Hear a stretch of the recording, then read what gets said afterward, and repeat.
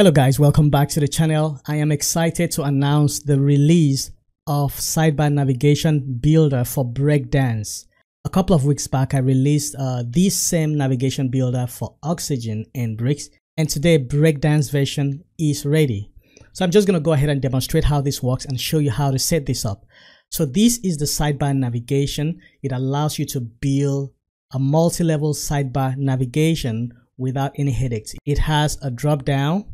It has a slide button that's for slide navigation, and of course you can do multi-levels of slide navigation. For example, let me just pull this up. You can see we have reviews here, we have marbles, and you can have multiple level, like you have this level, this level.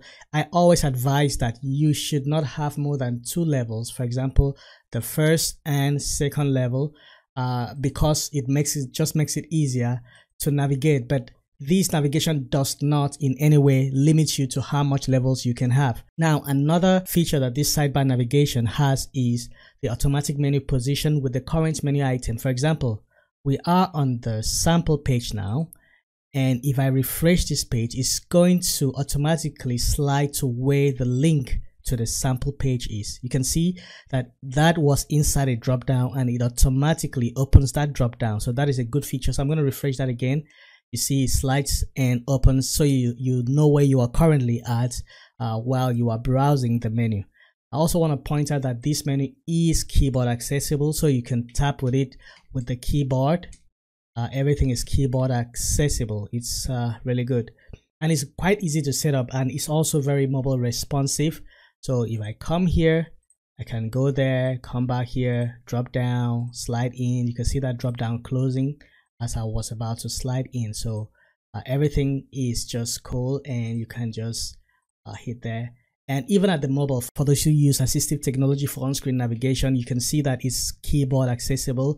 The focus is still very much within the menu as it is navigating. Okay, so I'm just going to show you how to set this up in Breakdance. So I have a Breakdance installation. This is a clean installation. The only thing I've done is that I've set up 2 pages. One is the sample page and the other one is the home page. So what you're going to do if you want to set this up is to go to template, go to header rather, under Breakdance, because we want to create a header. This is a sidebar navigation. That means it is a header template. So we're going to come here. I'm just going to call it my sidebar header, and then I want to apply this to everywhere on the website, and I'm going to click add header, and then I'm going to go ahead and edit with Breakdance. So once you purchase this sidebar navigation, you will have this in your dashboard. Alternatively, if you purchase the all access membership, which is currently on 40% discount for a limited time, you have access to all others. But now this is for Breakdance, and then I'm going to download. Now you're going to see demo and template. Now demo simply means that it's going to look like what you are seeing on the demo. Okay, but if you download the template, the template just gives you the bare bone design, which is something like this. So this is how it comes with no styling at all, black and white. Yeah, minimal styling, I would say. I'm going to show you how to bring this in, and then I'm going to also show you how you can customize it to suit your theme or your design theme. So I'm going to go ahead and download the template. Okay, so you click download. When it downloads, what you need to do is just to drag that JSON file onto the browser, and it's going to open up. Just Ctrl+C and copy everything, and then come to Breakdance and just paste. That is all you need to do. As you pasted it, everything comes in. Now let's go to the front end of this website and look at it. This is how the front end looks. I got this design from Breakdance design library. So I'm going to just save this. Once I save this, I am going to refresh this, and automatically you're going to see that the sidebar navigation is applied to the website. So right now what we have to do is to customize this to fit. What we're going to do is to customize this. So I'm going to go into Breakdance. So when you, let me collapse everything here. So when you install this, or when you paste this, you're going to have this, and when you open it, you have the header inner wrap, which is this, and then you have the nav, which is the panels. And the nav has 2 panels. The home panel is a special panel. The home panel will always be there. There are cases where you don't want to have any slide panels. You just want it to be a static or a single sidebar with nothing sliding, and that is what you're always going to use, which is the home panel. But the slide panel, which is this one, is what you're going to be using for any panel you want to slide to. So right now you have one home panel and one slide panel. So if you need to add another slide panel, you can always duplicate one of these. How this works is that in each of the panels, you have three types of buttons. You have the regular link, and you have a slide button, and you have a drop down, depending on which one you want to use. The slide button is responsible to linking to another slide. You can see here that this is a label saying to slide 1 panel, and this is slide 1, okay? And you have a back button on the next slide which says back to previous panel, and this is a home button that slides back to the home panel. You also have the drop downs where you can duplicate and add as many drop downs as you want. So right now, by default, we have the slide button leading to the slide 1. Let's say we want to create another button that leads to, let's say, slide 2. So I'm going to just come here, and what you want to do is that you want to make sure that you're on the LI, not the button itself, but the LI. So you want to duplicate that LI, and then I have another one there, that's another LI. So right now, this is slide button. I'm just going to rename this to slide button 2. Okay, so that's the second slide button. And the way this does is, for you to link a specific button to a specific slide, you need to go to the button inside that navigation, inside that slide button, and then give it the attribute or the title attribute that is the same title attribute of the panel you want to link to. So for instance, this slide button leads to slide 1. And if we go to slide 1 and go here, advanced, you can see that it has an attribute called slide 1. Okay, the name, the value of that attribute, title attribute, is slide 1. You don't even need to go to the advanced. You can just click modified and you will see that attribute title slide 1. And if you go to that button that leads to slide 1 and you open that button and select the main button inside the LI item, click modify, you're going to see that it has a bunch of attributes, but the one you're interested in is in the title attribute. So right now we want to link slide 2 to another panel we're going to create. So I'm going to select, you can select the slide, the slide panel by clicking on the name. So I'm going to duplicate that, and we have another panel. So I'm just going to rename this to slide 2 panel just for clarity, and I'm going to go to the modified and change the title values to slide 2. I'm going to copy that because I want to apply that same title value to the button that is responsible for sliding in, which is this. So you want to make sure that you are now on the slide button, not on the LI. So you go to the slide button, click on modified. Under that, you just paste in that attribute value. So right now we have slide 1, and see, you can see that the name changes to slide 2 here because we have changed that attribute, the title attribute, to slide 2. And you can see that this now says to slide 2 panel. So it's easy to look at a button by this label and know where it links to, because this links to slide 2 right now. To make it different, I'm just going to rename this as slide 2 panel so we can recognize it on the front end when we're running our test. And so I'm going to save this, and then we're going to go to the front end. As you can see right now, it has just slide button. So if I refresh this, you're going to see I have a slide button and slide button 2. So the slide button leads to slide 1 panel. If I go back, slide button 2 leads to slide 2 panel. You can see, so you can add as many slides. If you want to add a slide from inside here, you can add, you can just do it like this. So if I copy this LI, if you want to copy it, okay, make sure this is the LI. I can copy this LI. Let's say I wanted this button to be in the slide 1, okay, which leads to slide 2. So I can just copy it. Let's right click and copy, and then delete it from there. Then I can come to slide 2, and then under the list where you have list, okay, you want to paste it inside the list. So I'm going to paste it there. So we have the LI button, which is the slide button 2, and that leads to slide 2 panel. So that's all you need to do. You just don't need to do any other thing. I'm going to save that, and then I'm going to refresh. Once I refresh that, you can see that we have that slide button, and then in here we have slide 2, which leads to slide 2. I want you to notice something, that once we enter slide 2, it tells us back to slide 1. It automatically knows the name of this panel, even though you did not explicitly set it here. All that is automatic. So you have back to home. Okay, so I do that again, come here. So this says back to slide 1. Now, if you are using the first level, you really don't need the home. Okay, the reason for the home is if you're going deep down into the slides, you can always jump back to home instead of going this. Okay, so you can just go and jump back to home straight. But the first level really doesn't need a home button because it's just one step away. So if you don't need that home button, you can always delete it from the first level, which is this slide 1. So I'm just going to take that home button away from there because it's not necessary, and then I'm going to save it, and I will go ahead and refresh. And then if we slide the first time, you're not going to see that home button because this leads straight to home. But if we slide the second level, you can now see the home button. One other feature I want to quickly demonstrate now is I have a drop down here. I wrote current menu item here, and this should lead to, I want it to lead to, let's link that to sample page that I have. So I'm going to just choose my sample page. So I just want it to be an absolute relative path. I'm going to just say sample page, remove that /. Okay, I'm going to save it. Then I'm going to refresh this, and I will slide down to where you have that drop down, and that leads to the sample page. If I click to go to that sample page, you can see that it automatically scroll into where the slide panel where you have that link and opens it, and you can see that the current menu item is being styled. All right, so that is another feature. It has what you call automatic menu position, as I said earlier. Okay, so for that to work, you have to have your URL in these formats. Okay, so right now, how can we style this? I'm going to go back. How can we style this to match with our theme? So what I'm going to do is to style this, let's expand, collapse everything. Okay, and then you go to the code block, and inside the CSS, you open it. And what we're going to do is this. First, I want to get my theme colors. Okay, so I'm going to go to the global styles.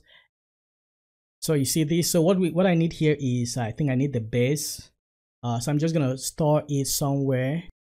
That's my base color, and I have my action color. I'm just going to store it there as my action. I want to quickly reference it. Okay, and maybe the gray. Let me just take the gray. Probably I will need it. Okay, so those are my 3 colors. I'm going to just open this, and here you have the CSS variables. Don't allow this to scare you. It's quite simple. You can see width and spacing, vertical, horizontal. Most of these settings you may not need to change it, but I'm just going to focus on the background color. So the nav background right now is white, but I don't want it to be white. I want it to be my base color. So I'm just going to double click and paste that, and you see it changes it to base color. And the next thing I want to change that quickly looks staring at me in the face is my link color. So I'm just going to go to colors. First of all, the title panel color, I want it to be white. Okay, so that shows up white. Panel icon colors, I want it to be that action color. So I'm just going to copy that action color. See, it's giving me that. But the social icon also need their color. So the social icon color, I'm gonna just call it that. See, it changes. Now what I want is my link colors. So my panel link colors, I want it to be white, but not entirely white. So I'm gonna use that gray. So let me just put it there. You can see. And also the social color, which is the social links. So now for the hover, when I hover on the link, I want it to be white. When I hover, I want the icon to also be white.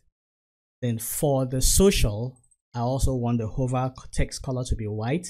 And then the icon color, I want to retain the icon color in this case. Maybe everything should just be white like that. Then the drop down links hover color, I want it to be white also. The drop down link color, I also want it to be that gray. So that gray drop down links color. Okay. All right, so I've done that. Let's see. Okay, so the header, okay, you need to do something about the header. The background color, header background is going to be the same as the nav background. So I'm just going to copy that and paste here. I'm going to save that, and let's go to the front end and see how it looks.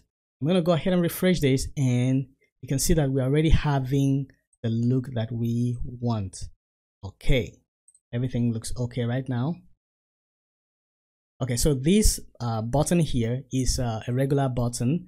It's just a regular button which you could just style it up with Breakdance. So I use a custom button and I can just take that color from here. It should help us. Now, one other thing we want to do is in our sample, you can see the lines here, and then there's a line here. Okay, also there's a line that divides this. So how you can do that to put that line is this. So you go back to you're gonna go back to the code block, open this, and then you're gonna go all the way down here. You're gonna see borders.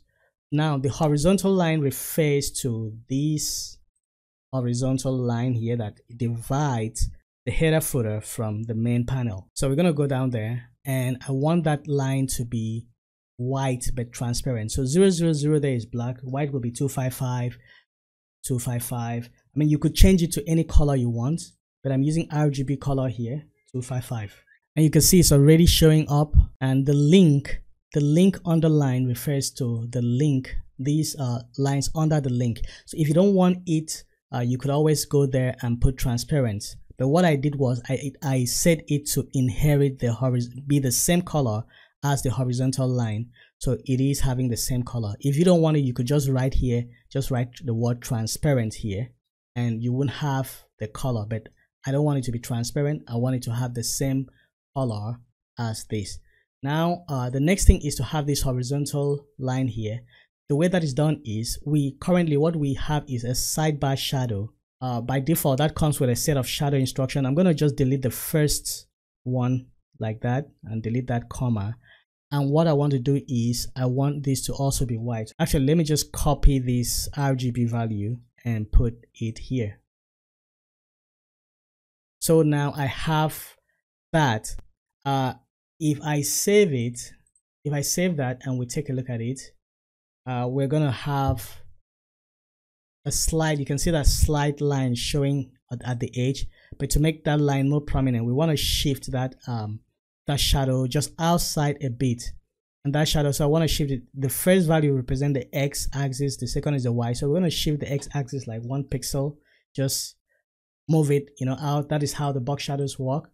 And if you do that, you can see that it's going to show up a little bit more. It's much more prominent. So that is how to customize. You can see it didn't take any time to customize and change things the way you want, and everything works perfectly. If you go to the mobile breakpoint, you can see that this works perfect. You could also change the this overlay color. If you don't want it to be white, you can go back there. Now you scroll all the way down here under overlay. Let's say we want the overlay to be black, so you don't want it to be white anymore, so you can just do that and change it. Let's refresh that, and you can see that it's now black. So everything you need to style is here. So you look at it, the width and spacing, the sidebar width is 300 pixel. If you want to reduce it, you can take it to maybe 250 pixels, and it's reduced to 250 pixels. If I save that and I refresh this, and you can see that it's going to reduce in width, so maybe you need a bit more room estate. I also want to mention you can drop anything inside the sidebar navigation. Like here, I have so many things in here. I have even a gallery inside here. You can drop anything. Anything can be dropped inside the navigation. Here I have an image inside a link. That image is, let me show you how it is. So you come here, that image is actually inside the LI, not inside the link wrapper. So you go to the LI, you can drop anything you want to drop in there. I have an image there that shows up. So that is all there is in setting up the sidebar navigation, apart from changing your logo or adding any other thing. So this navigation builder is available for purchase. There is an option to get an all membership access, where it's going to give you access to this navigation builder and any other template and component that I will release in the future. It is a subscription membership. As at the time of this recording, that is on a 40% discount for a limited time. So take advantage of that. So I'm looking forward to hearing your feedback on these components, and let me know what you think. And don't forget to also rate it once you buy it. Until next time, happy building. Bye.